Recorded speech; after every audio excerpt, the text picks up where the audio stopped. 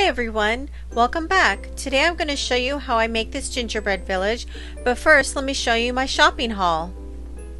First off, I got these Christmas trees.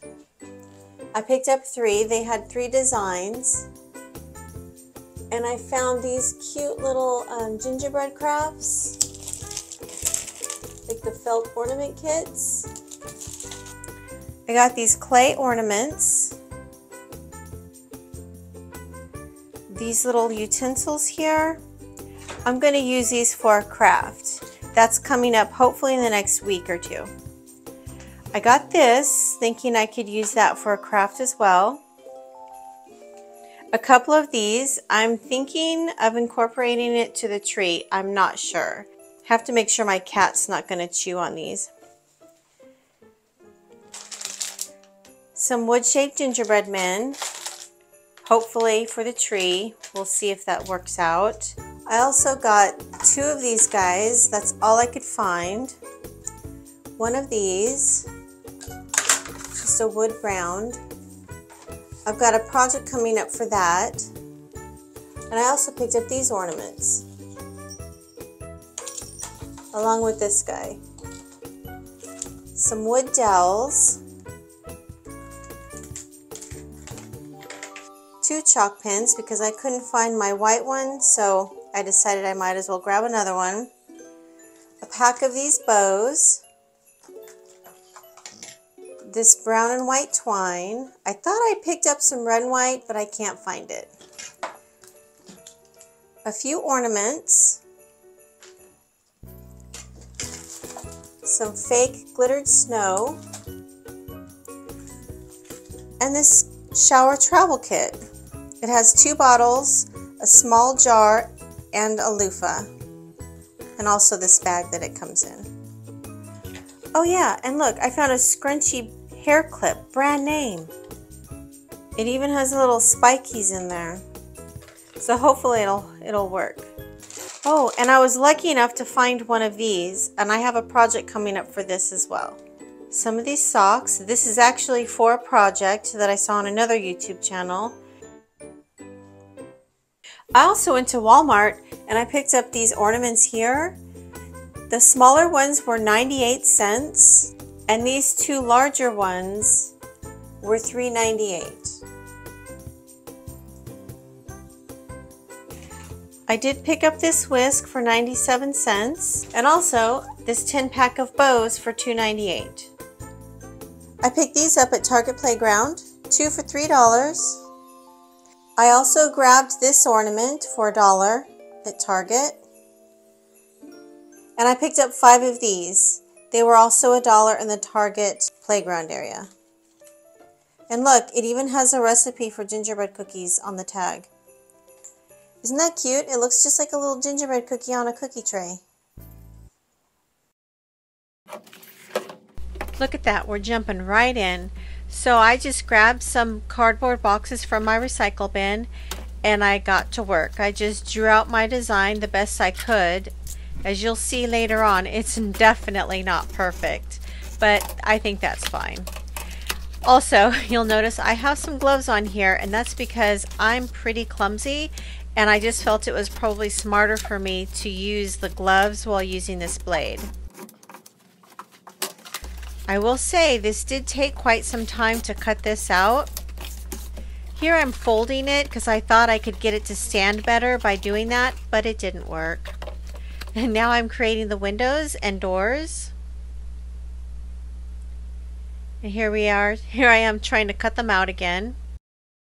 You'll see, like I mentioned earlier, it's not perfect, but it definitely does look great.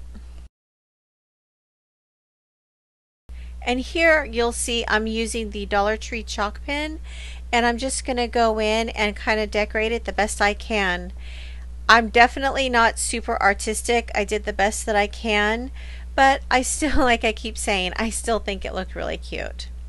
I just want to let you guys know it doesn't have to be perfect. Don't be shy. Don't be afraid of it looking ugly or not perfect. It's still going to be great. Just have fun and enjoy yourself when crafting. As you can see, I did a larger version. Once I had mastered that, I thought I would make some trees.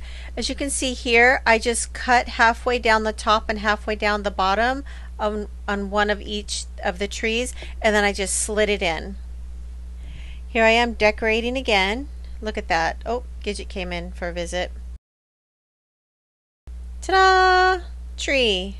And voila. There we go. Try not to notice the plaster on the wall peeling. We're going to pretend that doesn't exist.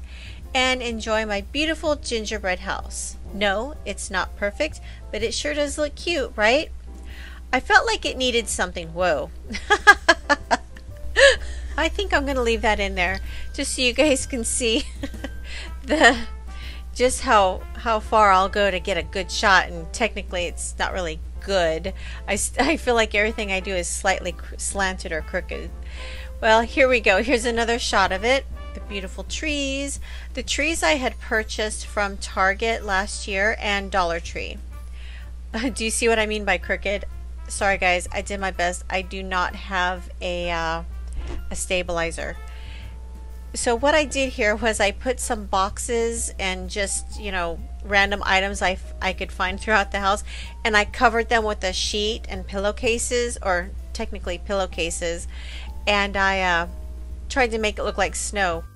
Like I was saying earlier, or trying to say, I just felt like it needed something more. So I decided I was gonna go ahead and create another project with the wooden round I found from Dollar Tree, and I'm gonna go ahead and show you how I did that here. I did use my Cricut. Here are some of the items I used: the wood round from Dollar Tree, the wood dowels, and a random piece of wood I had in my garage. And yes, it was already stained because it was for a project that I didn't do. Here we go. I drilled a hole in the middle of that sucker, put the dowel inside, and now I'm onto the wood round. I used my Dollar Tree putty to help fill in the holes. Here I am painting it. I'm trying to make it look like a moon, and I'm going to do like what I did for Halloween, but instead of a witch flying over the moon, I'm going to do a Santa flying over the moon. And I wanted it to look more fluffy and happy-go-lucky, so that's why I used the white paint. And quite honestly, that is the look I was going for. I was so happy. I wanted it to kind of look like a few fluffy clouds. And here I thought I was going to use this card, but it didn't work out.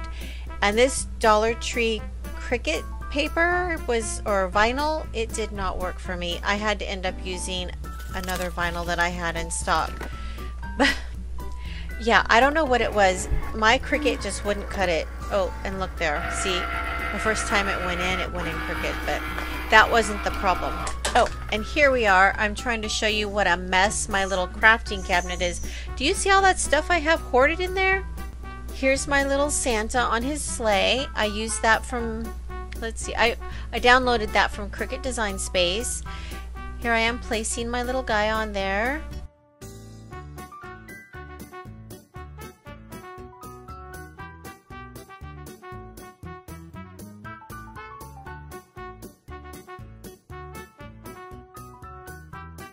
Okay, here we go. So I'm just hot gluing this to the thing. And yes, I'm in my jammies. Let's try to ignore that. And ta-da! There we are. It's a little top heavy, but that's because I needed it to stand pretty tall, because I'm going to place it on top of my little tea hutch, my little hutch that I have in the kitchen, and it's going to go off in the corner. Here we go. And I wanted it to be seen kind of like, you know, like it's up in the sky. And from this angle, this is my favorite angle. Look at that. Isn't that pretty? The way it kind of peeks through the trees.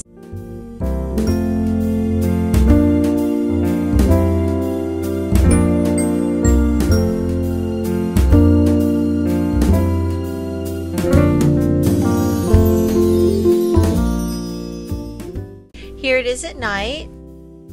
Thank you so much everyone for watching. I hope that this video helped somebody, or at least gave you guys an idea. I just wanted to show you that you could do something without having to spend a lot of money, and also let you guys know your crafts don't have to be perfect. Just jump in and go for it. Thank you everyone for watching. Have a great day. Bye-bye.